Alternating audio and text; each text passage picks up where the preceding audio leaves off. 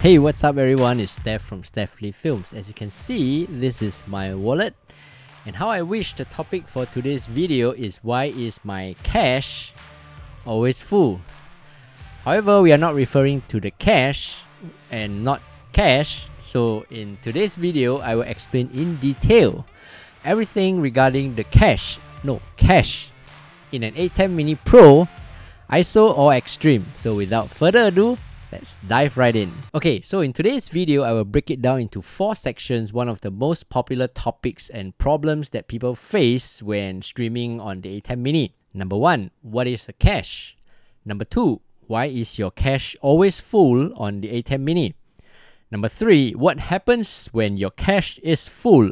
And number 4, how to prevent the cache from being full. Wow, that's quite a mouthful actually. Okay, so first up, what is cache? What is a cache? In computing terms, a cache is a hardware or software component that stores data so that future requests for that data can be served faster. In simple layman terms, it's something like a storage for data. So why do you need a cache? Okay, say for example, in a real life scenario, you go to the supermarket and you buy a lot of frozen food.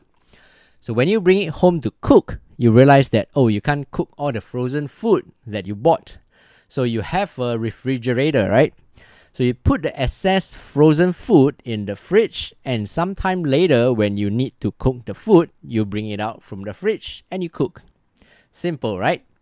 So back to the ATEM Mini and my analogy on buying frozen food from the supermarket. Take a look at this simple illustration for a typical live stream setup.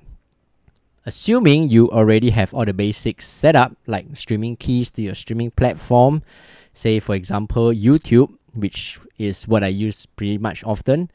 You have your computer connected to the ATEM Mini switcher as well, and your camera is connected to the ATEM Mini. And all of these are connected to the internet, either via Wi-Fi, LAN or router. So you are ready to go live, and then you see your cache starting to fill up. 10%, 20%, 30%, and eventually it says full. So what's actually happening here? The reason is very simple. Your ATEM Mini is not sending enough data to YouTube fast enough than it is receiving from the sources, and hence the spillover is filling up the cache. And when the cache is full, what happens to your live stream? It starts to lag, stutter, and have pauses every few seconds, making the live stream extremely unpleasant to watch. So now let me explain what is happening. Under the switcher tab, output, you can see that is an option for quality. This quality refers to the quality of your stream. So it ranges from streaming low to high and hyperdeck low to high. So this itself has a minimum bit rate to stream without any problems.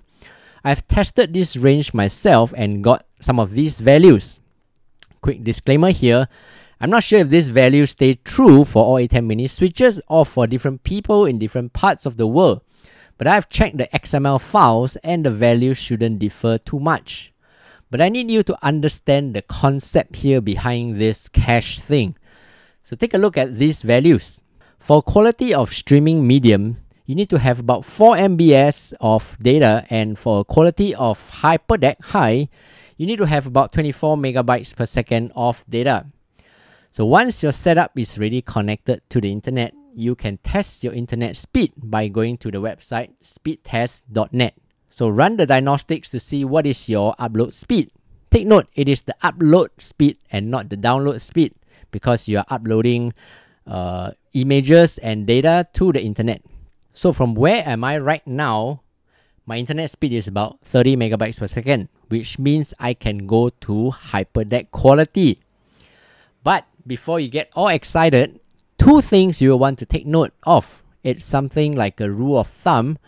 First, do the speed test check only when you are about to go live, because on location, the data speed changes, and trust me, I have experienced that myself many times for live events. Same place, same router, but different internet speed within an hour's difference. For example, when I set it up, the internet speed is as such. Then when I'm about to go live, the internet speed changes. The second rule of thumb to take note of is always take half of the download speed that you have tested for. So for my example, if I tested for 30 megabytes per second, I should be looking to stream at a quality of 15 megabytes per second, which is actually hyperdeck low or medium rather than hyperdeck high. This will ensure that in unexpected cases where there is a huge data to be loaded or the internet speed drops, your stream won't be affected, or at least your cache can help out with the sudden outage. So now with this concept very clear, you should know why your cache fills up, right? Let me explain to you and see if you're right on this. Okay, the actual reason is simply because whatever data is coming into the ATEM switcher is not being passed out to the internet. It's as simple as that. That is why your cache fills up. Another analogy is like if you eat a lot of food and your stomach starts to feel, a little bit weird, and if you can find a toilet, fine, everything is all good. But if you can't find a toilet, the food and all of that starts to build up in your cache, then of course after a while things go haywire. You know what I mean? Okay, back to our ATEM Mini. The number one reason is, which I have explained in this video so far, is because you are streaming at a higher quality than what your data connection or internet speed can provide. Simple as that. Because if it's something else, the moment you push the on-air button, it will blink. It won't even go solid red or reach the stage where the cache starts filling up. So you need to know this information, then you know what is the problem. Of course, there are other reasons like I've seen in forums.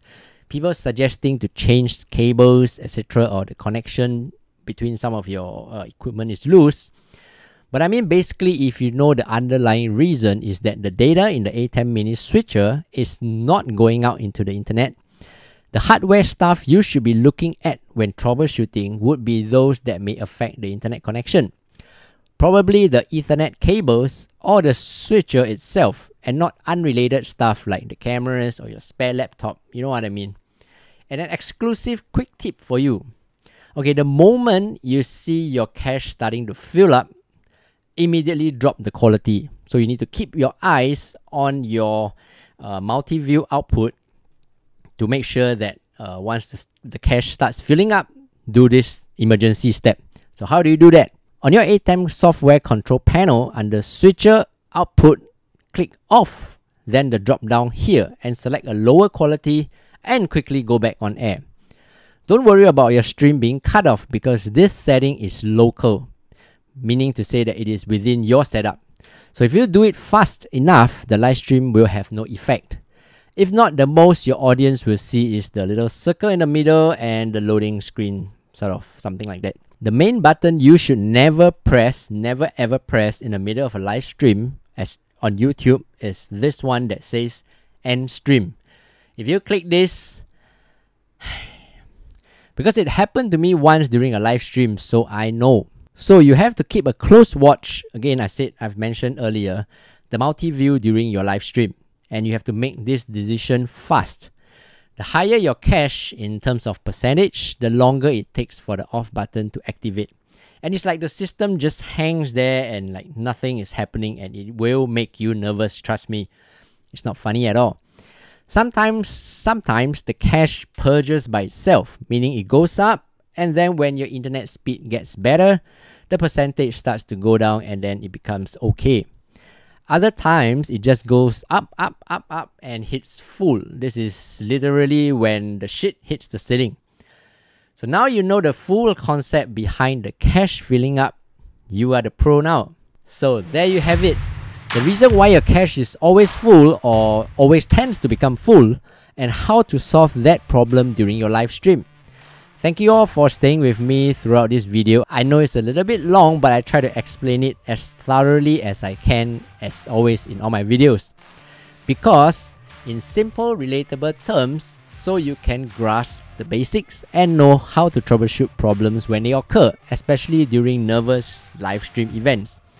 Honestly, I've streamed hundreds of live streams events to date, and every live stream I still feel nervous, which is actually good. Because it keeps me on my toes and my brain is alert for that 1 to 2 hours. If you are complacent thinking that you've got everything covered, then you are in trouble.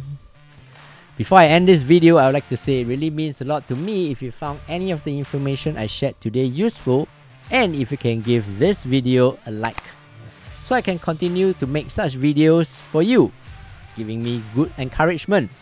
If not, feel free to leave them in the comments below, so I know I can work on my future video content to bring you something that you like.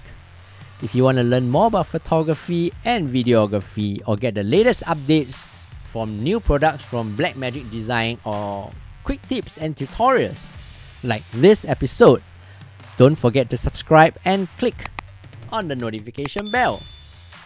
And of course, do check out 2 of my other videos here since you are here. And as always, if you have any questions, please let me know.